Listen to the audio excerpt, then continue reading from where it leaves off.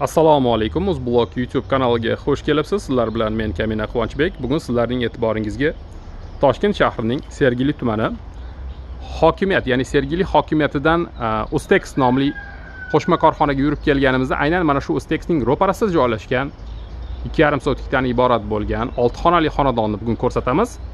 Yangi qurilgan, 7 yillar oldin ko'chib kelib yashashgan to'g'ridan to'g'ri uy egalari mana shu xonadonni sotishmoqda. Bu yerda maklerlar ishtirok etmaydi.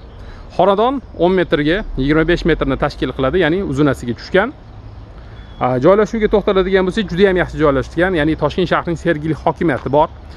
Metropolitenga esa bor yo'g'i 1,5-2 kilometr chiqadi. Metroning 4-stansiyasi juda ham yaqin joyda joylashgan. Do'konlarga to'xtaladigan bo'lsak, atrofida Havas do'koni va undan tashqari korzinka va yarmarka va dehqon bozorlar, mashina bozorlar juda ham yaqin joylarda joylashgan. Aynan mana shu xonadon bugun sizlarga taqdim etmoqchi bo'lgan xonadonimiz. Aslida ikkita yonma-yon qurilgan xonadon bo'lib, ularning bittasi faqatgina sotuvda bor. Endi esa xonadonni to'liq ko'rsatib berishga harakat qilib ko'ramiz. Demak, mahalladan xonadonga kirib kelaverishda ko'rib turganingizdek ikkita temir darvoza joylashgan. Ularning biri garaj vazifasini bajara beradigan, ikkinchisi esa xonadonga kirib kelishingiz mumkin bo'lgan darvozalar bo'ladi. Tashqi fasadlar tarafi ko'rib turganingizdek travertin bo'yog'idan qilingan va undan tashqari tsokolli qismlari ham bor. Tsokolli qismi kafildan qilib qo'yilgan. Xonadonga kirib kelaverish joylari esa burchatkalar qilib qo'yilgan. Eshiklar hammasi ikki tomonga ochiladi. Bitta avtomobil mana bu joydan xonadonga kirib joylashishi mumkin. Xonadon ko'rib turganingizdek 2 qavatdan iborat. Endi esa xonadonga kiramiz. Xonadonda gaz, svet, suv, kanalizatsiya hamma narsa mavjud.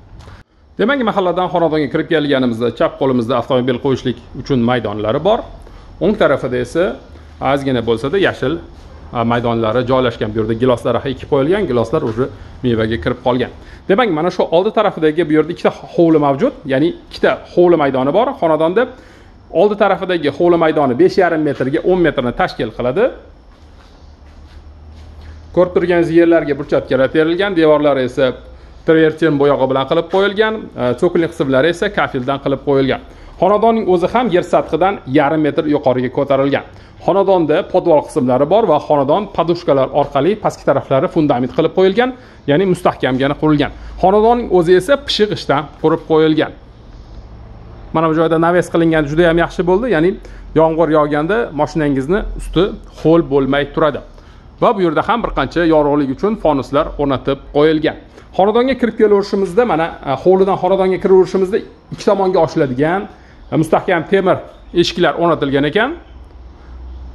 Bu tarafida ham hovliga qaragan oynalari bor. Bularni hozir hammasini sizlarga ko'rsatib berishga harakat qilamiz. Endi esa xonadonga kiramiz.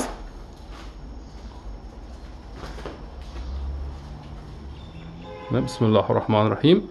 Xonadonga ham kirib oldik.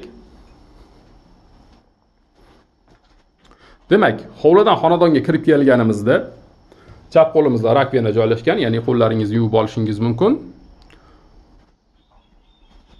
Bu tarafida esa kiyimlarni ilib qo'yadigan javon joylashgan bo'lishi mumkin. Demak, kirib kelgan joyimiz esa kafildan qilib qo'yilgan. Xonadonda cho'pli pol tizimlari o'rnatib qo'yilgan. Xonadonga kirib kelganimizda to'g'rimizda mana shu koridor orqali xonalarga o'tishimiz mumkin va undan tashqari ikkinchi qavatga ham ko'tarilib ketishimiz mumkin. Endi xonalarga to'xtaladigan bo'lsak, o'ng qo'limizda bitta yotoqxonamiz va chap qo'limizda ham aynan shunday bir yotoqxonamiz bor. Ularning biri sal kichikroq, 13 kvadratga yaqinrog'i, biri esa 16 kvadrat metrni tashkil qiladi. Ularni hozir birini ko'rsatamiz. Patologlari balangina olingan, 330 ni tashkil qilsa kerak. 3 metrga 420 ama shunaqa atrofidagi yotoqxonamiz edi. Hovliga qaragan derazalari bor. Demak, derazalar ham plastik profildan qilingan, undan tashqari derazalarning ostida radiatorlar o'rnatib qo'yilgan. Bu bitta yotoqxonamiz edi. Va bu tarafida ham yana shunday yotoqxonamiz bor.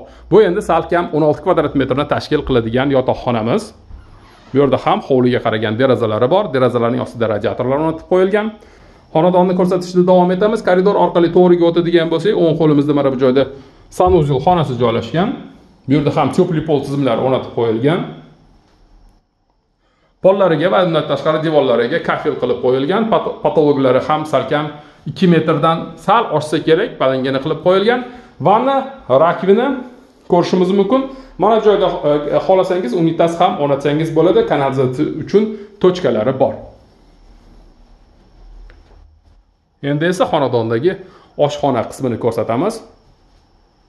Demak, 3 metrga 6 metrni tashkil qilsa kerak, juda ham katta. Bu 20 kvadrat metr atrofidagi oshxonamiz bo'ladi. Orqa hovliga qaragan derazalari va eshiklari mavjud. Bu yerda ham rakverni o'rnatib qo'yilgan va undan tashqari alohida yana bir sanuzel xonasi bor. Bu yerda ham ko'pli pol tizimlari o'rnatib qo'yilgan. Endi esa xonadondagi yana bir yotoqxonaga o'tishimiz mumkin. Bu oshxonadan kirib kelganimizdan so'ng chap qo'limizda joylashgan yotoqxonamiz bo'ladi. Demak, orqa hovliga qaragan katta derazalari mavjud. Undan tashqari bu mana shu yotoqxona orqali podvalga, kladovkaga ham tushib ketishimiz mumkin. Kladovkada undan tashqari duxkontaning kotellar o'rnatilgan, ya'ni xonadon isitadigan tizimlar mana shu joyda joylashgan. Kotelni boylerning xonasi o'rnida ham ishlatsangiz bo'ladi. Bu hozir xonadonimizning birinchi qismi edi. Hovliga chiqadigan bo'lsak, bu mana orqa hovlimiz bo'ladi. To'g'ringizda hech qanaqangi xonadon joylashmagan, havo yaxshi aynalib turadi, skvaznoy joylashgan, ya'ni bu taraf eshiklarini va oldi tarafdagi hovlini eshigini ochib qo'yadigan bo'lsangiz, havo yaxshi aynalib turadi. Hovliga qaytib chiqqanimizda bu yerda yana bir xonamiz bor. Buni mehmonxona o'rnida ishlatishingiz mumkin yoki bolalar yotoqxonasi o'rnida ham ishlatsangiz bo'ladi. To'g'rida yana bir sanuzel xonamiz joylashgan. Bu hozir orqa hovli tarafimiz bo'ladi. Bu yerda ham atroflari traversing qilingan, burchatkalar terilgan, so'kinli qismlari esa kafildan qilib qo'yilgan. Undan tashqari suvlar ham chiqarib qo'yilgan ekan, ya'ni hovlini bemalol sug'orsangiz bo'ladi. Demak, xonadonni to'liq ko'rsatib borishda davom etamiz. Mahalladan xonadonga hovliga kirib keldik. To'g'rida mana shu 2 qavatdan iborat bo'lgan inshootning ichidagi xonalarni ko'rsatdik. Demak, kirib kelganimizda chap qo'limizda yotoqxona, o'ng qo'limizda yotoqxona, to'g'riga o'tadigan bo'lsak, o'ng qo'limizda sanuzel va undan tashqari oshxona joylashgan va orqa hovliga ham chiqib ketishimiz mumkin. Endi esa 2-qavatga ko'tarilamiz va 2-qavatdagi xonalarni ham sizlarga ko'rsatishga harakat qilamiz.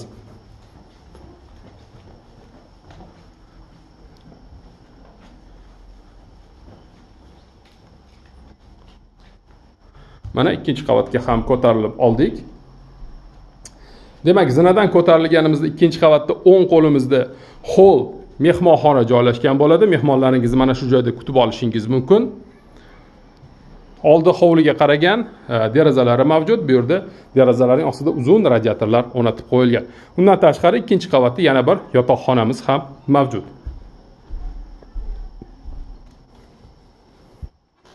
Bu 2-qavatda joylashgan yotoqxonamiz. 2-qavatda joylashgan yotoqxonamizda kanalizatsiya turbalari chiqarib qo'yilgan. Xohlasangiz mana bu joyda alohida dushovoy xona ham qilib qo'yishingiz mumkin. 1-qavatga tushmasdan mana shu joyda o'zida dush xonasidan foydalanishingiz mumkin bo'ladi. Bu yotoqxonada joylashgan va oldi hovliga qaragan derazalari mavjud. Bu yerda ham radiatorlar o'rnatib qo'yilgan. Undan tashqari 2-qavatning o'zida balkon qismlari ham bor. Bu esa 2-qavatda joylashgan balkonimiz bo'ladi. Oldi tarafi bog' bo'lib turibdi. To'g'rimizda Ostex nomli tekstilniy fabrika joylashgan. Chap tomonimizdagi yo'l esa hokimiyatga chiqib ketadi. Juda ham yaxshi joyda joylashgan xonadonimiz. Xonadonning narxini ekranda yozib qoldiramiz. Marhamat, qo'ng'iroq qilib, uy egalaridan to'g'ridan-to'g'ri mana shu xonadonni savdolashib, sotib olishingiz mumkin bo'ladi. Sizlar bilan Uzblog YouTube kanali va Kamina Quvonchbek bo'ldi. Xayr.